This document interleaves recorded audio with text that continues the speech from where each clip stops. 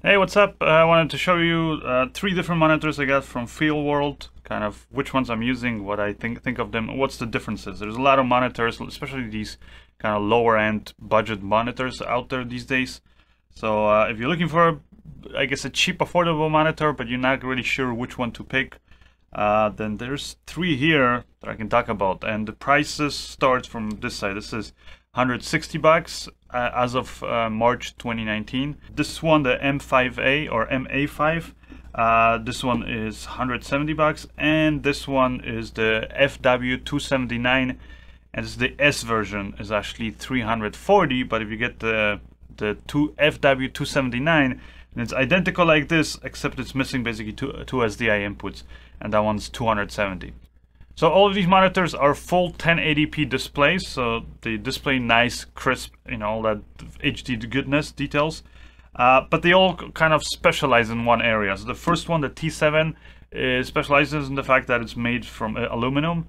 So it's fairly light, as you can see, nice and thin, but it's very sturdy. So that's the good thing about it. This one specializes in the fact that it's the smallest of them all. It's really very, very compact. It's a 5-inch display, but as you'll see, doesn't extend much outside of it, and it's very thin, very light. Like, I mean, super light. I don't even know how much it is, but it just feels like nothing. Now, it is made out of plastic, so I guess it's not as durable. But then again, I've used this monitor the most probably on my gimbals and things like that because it is so light. And never really had a problem with it. Never dropped it, but again, I take care of my gear, so I didn't have any accidents. So that's the thing, the specialty of this one. And then this one, the FW279, specializes in the fact that it's very, very bright. This one's 2200 nits, so super bright. So this is like whenever I'm working outside in broad daylight and I don't want to have any issues or bother putting in sunshades and things like that, then this is the monitor that I'll take. So I actually used it for the last few months. I've been kind of using it more and more, especially when I'm outside doing any kind of gimbal work, because then again it's very, very easy to see in broad sunlight. Now, like I said, the version that I have is the S version, and the only difference is that it has the SDI inputs. The other version is identical, it just won't have the SDI inputs, we'll just have HDMI. So if you don't care about SDI, then you can save yourself, quite a bit of money. When it comes to the other monitors and their brightness, they're both the same. They're 450 nits, so about, kind of, I would say, industry standard right now. They're not dim, but they're not ultra bright either. But they're plenty bright for most situations. But like I said, in broad sunlight, you probably would want to put on like a little shade. This is the shade that they provide you with. You can put it on this one, and this one also comes with its own shade. Other things I like about it is that, this one is, like I said, solidly built, has HDMI input, output, has DC in, has headphones output out there, so you can monitor your audio. You have custom buttons here, basically two custom buttons, and otherwise you have your menu buttons and kind of buttons for navigating the menu. So you can customize these two buttons whatever you want. Let's say if you want focus peaking, or you want histogram, or you want false color, which all of these monitors have those features, or zebras, and they also all have that. And so yeah, so you can kind of quickly turn it on and on. They also all will display your audio meters, so if you want to assign that to one of the buttons, that will also work. There's a Q20 attachment here on the top, so you can attach it from the top. Nothing here on this side, and then there's another Q20 on the bottom, and then you have your USB for firmware upgrades. And otherwise, it's kind of straightforward monitor. This T7, it displays nice image, full 1080p. It's not the brightest, but then again, it's very sturdy, very, very well built. This one, I think, is kind of nice for when you're doing a lot of kind of run and gunning, or especially with a gimbal where you want to keep the weight down, because this thing is super light. I mean, I don't know how much it is, but it's very, very light. I also like the fact that even though it's such a small size, they were able still to squeeze in the two custom buttons here on the top. Then you have your menu button and the buttons for navigating the menu. Then you have a Q20 on the top here, attachment. One here on this side, which is again nice. And then another Q20 on the bottom. And another feature you have up here is, you have the headphones output, but you also have DC 8.4 volt out.